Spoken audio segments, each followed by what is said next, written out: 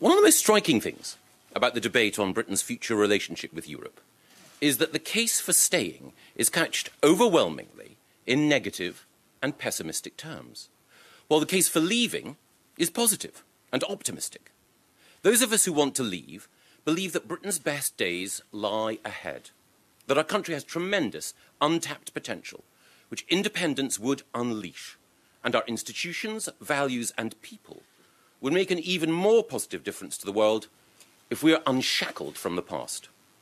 In contrast, the In campaign want us to believe that Britain is beaten and broken, that it can't survive without the help of Jean-Claude Juncker and his Commission looking after us. And if we dare to assert ourselves, then all the terrors of the earth will be unleashed upon our head. It treats people, I'm afraid, like children, unfit to be trusted and easily scared by ghost stories.